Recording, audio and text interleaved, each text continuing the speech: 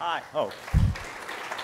I usually think that applause is premature, so we'll see how things go. First of all, I'm impressed this many people are interested in spreadsheets. That is absolutely awesome.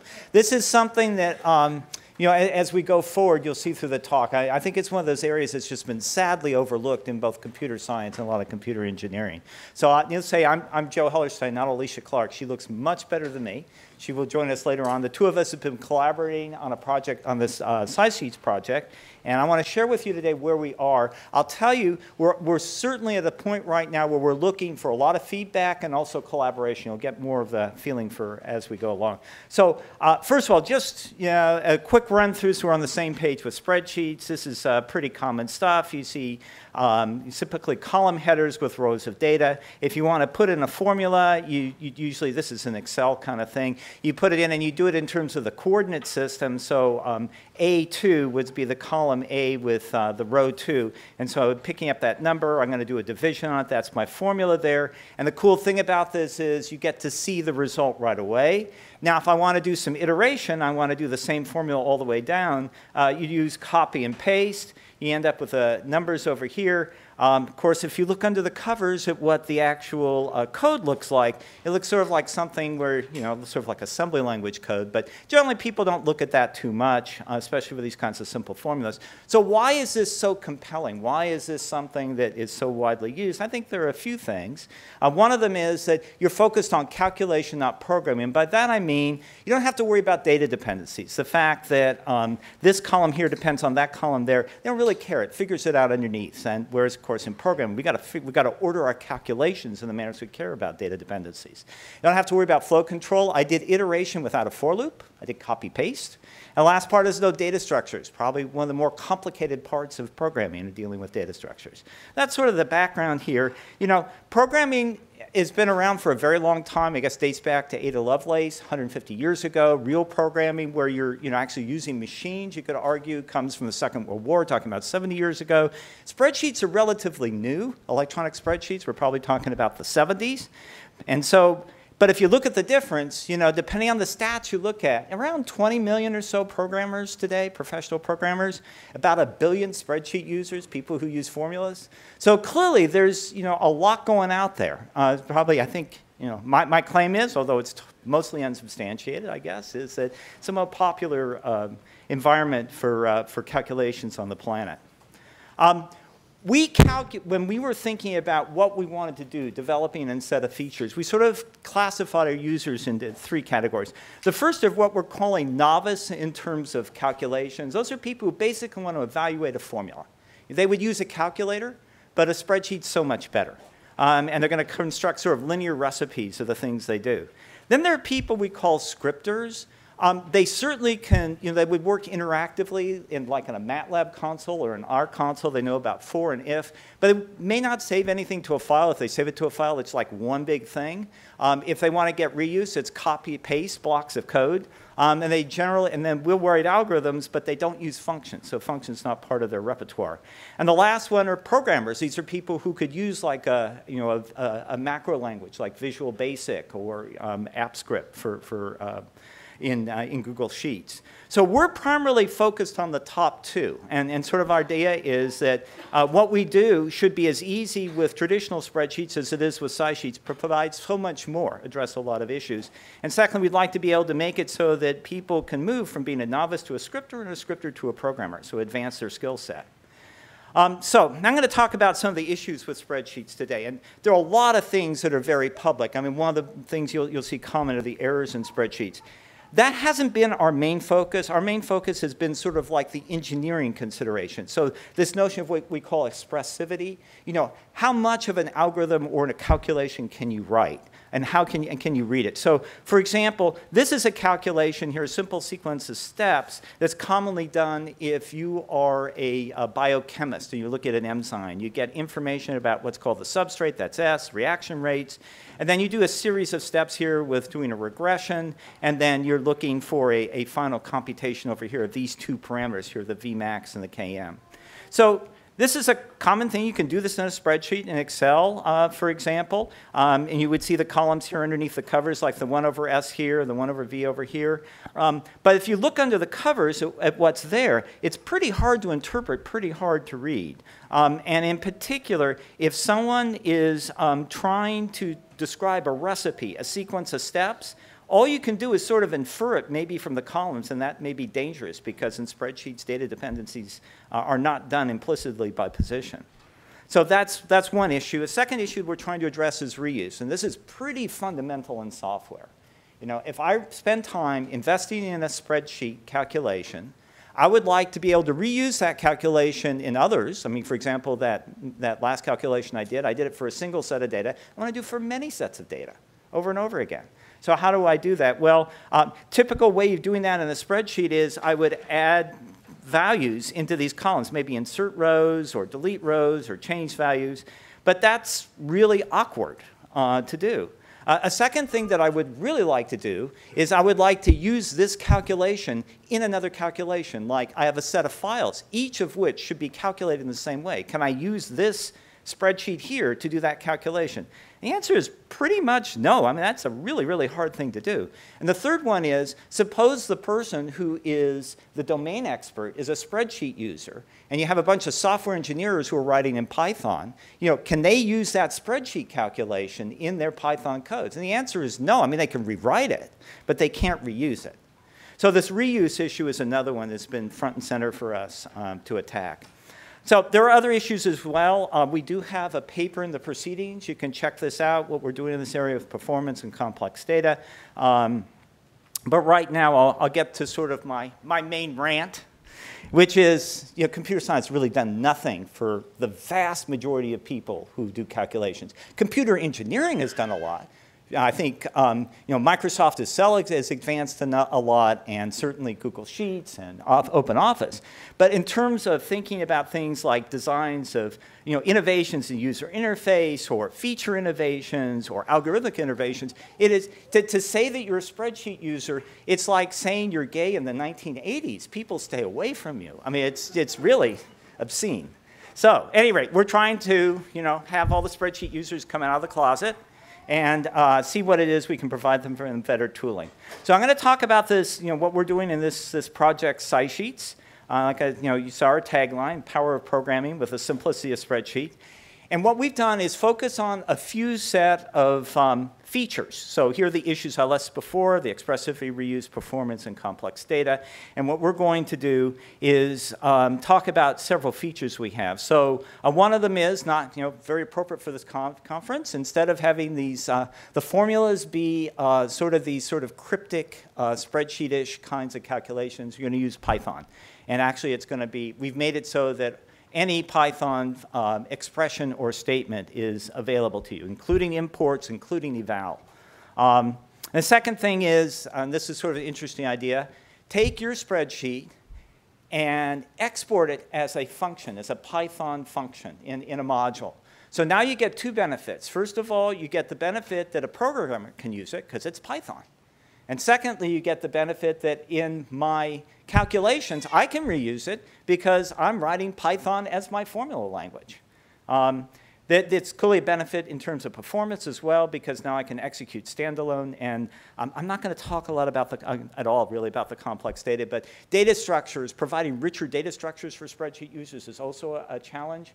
Our technical approach has been to allow subtables, so tables where the columns themselves could be tables. And this provides some richness in terms of, for example, expressing end-to-end relationship.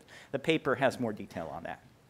Okay, so let me go through briefly these couple of features. I'm going to focus on the expressivity part with Python formulas, and then formula being the formula language, and then also the export capability. Okay, so here's what sort of a simulation. By the way, there's also there is a video of a demo of this as well, so you can see this in a richer form. But I'll give you sort of a simulated interaction. So it looks pretty much like a spreadsheet. Anywhere where there's an asterisk, by the way, means that there's a formula behind it. Formulas are only allowed in columns in SciSheets, and I admit that does restrict somewhat what you write because spreadsheets can sort of have arbitrary structures in terms of formulas. However, it has a huge advantage when someone looks at a spreadsheet, you know where the heck the code is. That's a huge problem. Where's the code? Anywhere. So, in any case, at SciSheets, we tried to restrict that a bit. But I also will go on and say we're not the only ones who do that. There are other implementations of that same concept. So what you do is, for example, this column right here, we're computing the inverse of S. You would click on that. You get it yellow, means it's highlighted. You see a pop-up. You go over here and say, oh, gee, I want to do a formula for this. And you get to see the formula. And the formula looks just like a Python expression, where the column names are actually Python variables available to you in the namespace in which you write your formulas. They actually, what they are is they're Python arrays. They're NumPy arrays is actually what they are. And this has all sorts of interesting benefits to us because now you can do essentially vector operations in a natural way. You have all of the NumPy capabilities available to you. And it looks very natural to someone who's a novice or even a scripter. So this is obviously a little bit more readable than looking at the sort of grid-like column formulations. And also you have all of these Python packages available to you, which is very rich. Okay, you can also have a formula for a cell like this INVV over here, the inverse of V, that is an entire script. So what's going on here, it's not just computing the inverse of the column over here, although it does that right over here. It does a few other things as well. It's actually able to assign values to other columns. So it computes the value for here, for example, for slope and intercept, and it uses the SciPy stats package, which it imports up here. So all that is available to you. Now, not only is this rich in terms of what you can express as an algorithm, it also puts in one place the code, which is essentially the recipe, the computational recipe for what's going on. So there you have it. It's a lot more readable, too. So, novices can write scripts, and then simple recipes. And the scripter could actually write an algorithm, be very expressive in terms of what it is that they would like to calculate. So let me move on to the next one here. This is actually one that I know is interest to many who I talk to. And that is to say, how can I take this spreadsheet and create a Python function out of it? So when you look at the spreadsheet, for example, this one here, it has inputs S and V. And the outputs of it are actually this Vmax and Km. And so, I could define other functions here or subfunctions, but basically what happens is when I click on this header over here for the table, it brings up something here to export a function. And when I export the function, I get this pop-up here, which lets me specify the name of the function, the inputs, and the outputs. And when I press submit, it creates that function. Now, I don't have time to go through all that. There's code generation behind the scenes. Not only does it generate the module that contains this function, Michaelis is what I named it there, it also generates a module that is a test for that function. Because we actually have all the information here needed to test because we know what the output is in one case. So that's very convenient for us. What I will do is give you a feeling for the kind of code that gets generated and some of the subtleties here. Because remember, the way the spreadsheet is structured, we don't know what the data dependencies are a priori. And we can't compute it really by looking at the parse tree because you can be using evals. And so we can't really determine data dependencies. So how do we go about that? So here's sort of the overall structure. There's the def statement for the function. There's some prologue information for imports. This is sort of the guts of it. We'll go through and take the formulas that were entered in each column, and you see them evaluated. Then there's some wrap up there, and then the results are returned at the bottom of the function. And let me just break out, there's a lot more detail in the paper. It goes through a specific example. But if I break out this evaluation part here, what's going on is for each column, it takes that code, which should be a valid Python expression or script, and it tries to do it does an eval on it. And if that is successful, then essentially what happens is values are assigned, like you saw in the slides. If it's not successful, it could be not successful for many reasons. It could be not successful because they wrote code that's buggy or syntactically incorrect. Or it could not evaluate, it could generate an exception because a dependent variable is not assigned because we don't know the order in which the columns need to be evaluated. So either way, the exception is recorded. If you go through this loop as many times as there are columns with formulas in it, you're guaranteed to at least be able to evaluate all the columns, because execution continues down. So the worst case, you evaluate one at a time. It might be the last column that might be the last evaluate, but then that means the next time you could get whatever was dependent on that, and so on. So that's the way it works. You could potentially speed this up a little bit, because it may be, if you're in the right order, you get the same values for the columns and in successive iterations. So that is another way of telling that you've completed the iteration. Of course, if you've generated an exception, then that has to be returned. Okay, so let me switch over to Alicia, and she'll tell you our directions.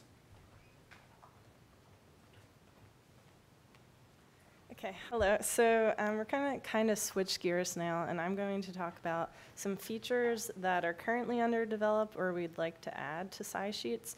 So one of the first things is subtable name scoping. So if you guys think back to when you were first learning how to use Excel, if you changed a formula and you use that same formula for like multiple columns, you had to go and copy and paste each time. Sometimes you would forget and you'd have all these bugs. So with this, we would pretty much hopefully eliminate the copy and paste. So if you updated a formula in one column, if there were columns with the same name in different subtables, then the formula would update, which is pretty useful. The next thing we would like to do is develop an intuitive way to do version control with spreadsheets. I'll talk more about this in the next couple of slides. And then we'd also like to add visualization to SciSheets. So right now you can have columns with numbers, but you can't actually visualize the data. So there are a lot of toolboxes available in Python that we would like to maybe be able to incorporate into SciSheets. So that's something that could be really useful too. So for this talk, I'm going to talk about some of the ideas that we have for integrating GitHub into SciSheets. So you can imagine there's three basic things that you'd like to do with version control: branching, merging, and differencing. But since we're primarily focused on novice users or people that aren't that familiar with programming and writing scripts, we kind of would like to develop a system that's very intuitive, so that people could do version control without necessarily knowing that they're doing version control. And there's a bunch of systems that kind of have this idea, but not necessarily with spreadsheets. So the innovation here would be that we would provide an intuitive approach to version control for spreadsheet users. Okay. So the first thing we kind of wanted to think about would be how branching would work in a spreadsheet type environment. And this could be really important because if you have the initial data and you had multiple users that kind of wanted to work with that data, you could then create branches so that users could do things kind of in parallel. And you could also kind of explore in a branch. So you wouldn't necessarily mess up the columns and formulas that you already have in the initial spreadsheet. So in this simple example, we have two users. One creates average column 1, and then the other one just adds 10 to column 1. So you can see this is a pretty basic example, but it's kind of intuitive. You can tell that there's two different workflows going on. Okay. The next thing we want to look at is once you have these branches, how would you merge them back together? Which could be potentially problematic, especially if you have the same types of column names, but maybe what you call it is different. Say someone had mean, someone had average. You could kind of have merge conflicts. So in this very simple case, you could, since there's no conflicts, everything would just combine to make a nice table. But like I said, if you do have merge conflicts, then you need to do more complicated things. So one of the things we thought about trying to use was to actually have the user interact with the merging process. So the user, if there were two columns that potentially conflicted, then the user could go in and select which column they wanted or which name they wanted for a particular column. And then the final thing we wanted to look at is if you wanted to look at a history of Git commits and actually check out one of commits, how this would kind of look in this spreadsheet environment. So for example, if we just start with a very basic SciSheet, if you were to add a column to that, you can see it would just turn the SciSheet green. Maybe potentially in the future, it could just change the column that was changed to green. Again, if you add another column, the same thing would happen. And then if you removed a column, it would turn to red. So these are the colors that are used on GitHub right now. So it's a good idea. OK. So with that, I'll just leave up the summary since that's about 25 minutes. But I would like to say the project is available on GitHub, so feel free to check that out. And right now, as Joe kind of alluded to, we can do reliable demos, but we're not yet in beta level code. And finally, we're evaluating deployment options. So if anyone has any ideas, feel free to come talk to us. And we're also would love to have more people involved in the project. So if anyone's interested, feel free to talk to us as well. With that, I guess we'll take questions. Thank you.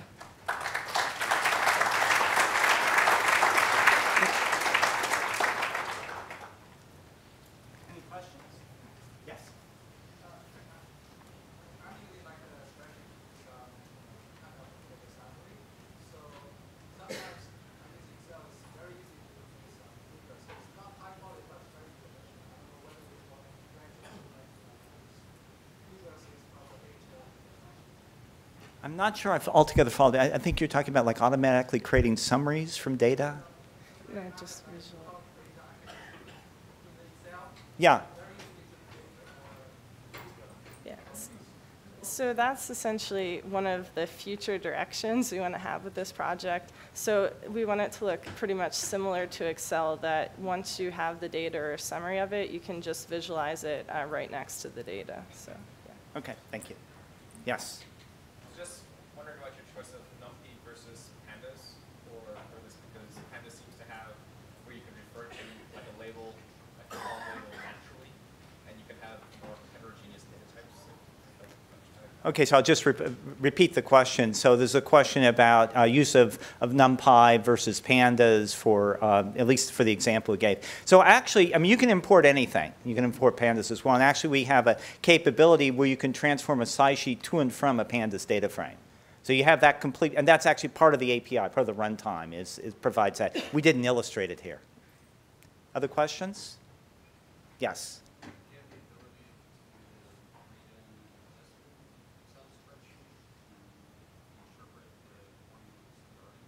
So the question is, do we have abilities to read in existing Excel spreadsheets and interpret formulas? You know, we take advantage of like the pandas capability, certainly to read in data. We haven't done anything with interpreting the formulas yet, but that's an interesting thought in terms of you know, being able to adapt someone from one environment to another. I think the challenge is that you know, Excel uses cell formulas, and we're doing columns. And so there's a, you know, a bit more of a challenge there. You know, the data is easy, but I'm not, you know, the formulas are potentially more of a challenge.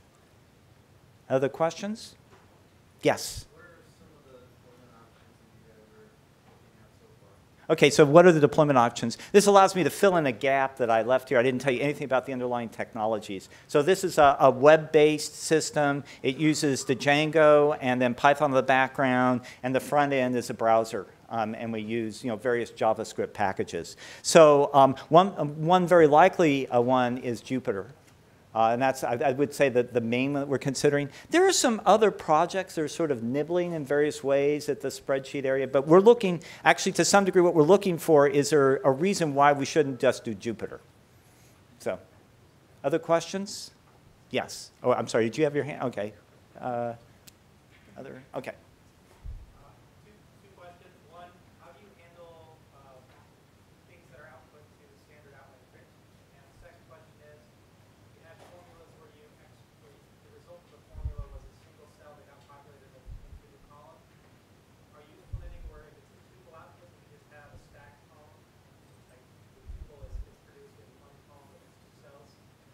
OK, so Okay, so two questions. The first one is how do we handle standard output? Right now it's suppressed. I mean, we don't have a good example of that. It's really, if you want to see something, it has to be part of the spreadsheet environment. And so, I mean, that's a good question about, how you adapt that if someone just had a script where they were doing, standard output. And that's a good question about how to deal with that use case.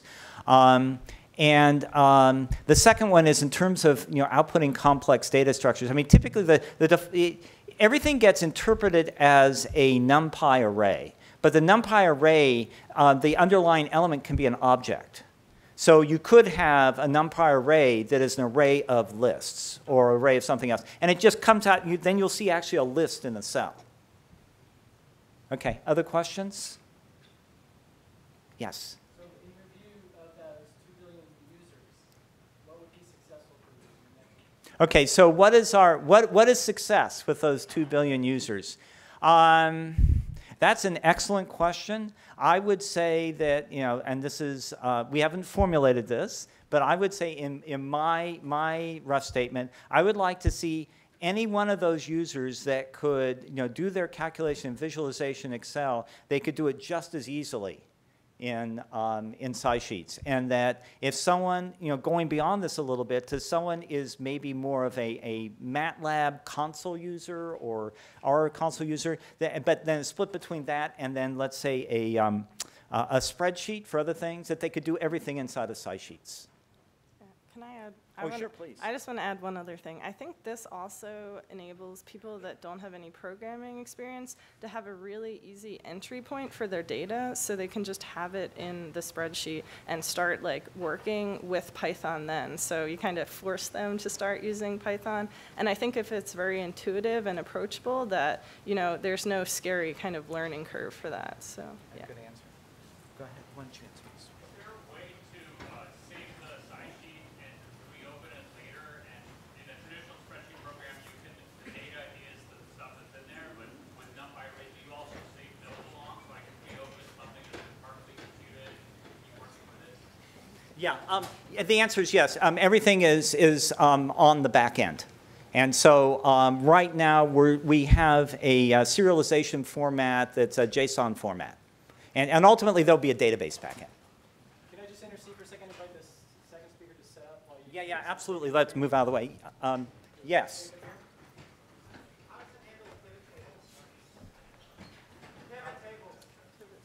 Oh, pivot table. Oh, how does it handle pivot tables? Right now, we don't directly handle pivot tables.